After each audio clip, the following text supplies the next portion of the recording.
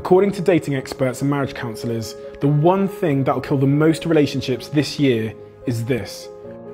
100 years ago, when people fell in love, things were completely different. They didn't have thousands of people at their fingertips who they could turn to for a false sense of appreciation when their relationships inevitably got hard. After an argument, they couldn't just pick up a device and swipe through thousands and thousands of apparently flawless filtered faces that live just around the corner, one message away from supposedly giving you exactly what you're looking for. When you scroll through social media, you'll see relationships that look perfect. The long, lovey-dovey posts about being with my best friend, the cute selfies, the romantic anniversary pictures. We see these things, but we never see reality. The arguments, the conflicts, and the difficulties that all relationships have. So our expectations change, and naturally we start comparing our relationships to a false standard. According to dating experts and marriage counselors, the one thing that will kill the most relationships this year is unmet expectations. And the problem is, social media is making our expectations unrealistic. And the difference between what you expect and what you get equals your level of satisfaction or frustration. These unmet, unrealistic expectations in a new social media world where we live under a false illusion of choice has meant that people are now dipping out of perfectly good relationships in search of that fairy tale relationship that doesn't actually exist, and they will never find it. Social media has made perfect to look normal, and therefore good has become disposable. Once upon a time when relationships faced problems, people understood that that was to be expected. They communicated and tried to fix it.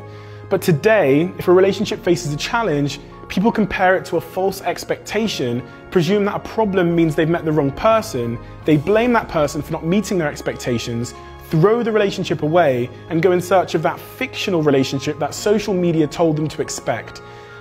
A study of 12,000 couples proved that people who see relationships as something they have to work on, as opposed to something that is either perfect or wrong, had the happiest, most successful, and longest relationships. They avoided complacency, worked hard to keep it fresh, solved conflicts, and communicated effectively. We are the connected generation, the unsatisfiable generation, the generation who find it incredibly easy to find love, but almost impossible to keep it. We're told that love should be a fairy tale, but ironically, fairy tales might just be the enemy of love. And not just because we look for fairy tale relationships, but because we're looking for them on a fairy tale timeline. Society tells us to get a degree at 18, a job at 21, fall in love by 25 and buy a house by 30, have kids at 35 and retire at 60. The stories of how our lives are meant to be going lead us to make poor love decisions in order to meet fairy tale timelines, and people end up getting into relationships not because they're compatible, but because society has told them that they should be, and it's made them scared of being alone. The truth is, one of the other reasons so many relationships are ending in 2018 is because they were created for the wrong reasons, and they were never meant to start in the first place. It takes a strong person to remain single in a world that is accustomed to settling with anything just to say you have something. And once you have something worthwhile, in 2018 it takes an even stronger person to realize that, to not take it for granted, and to work hard to keep it.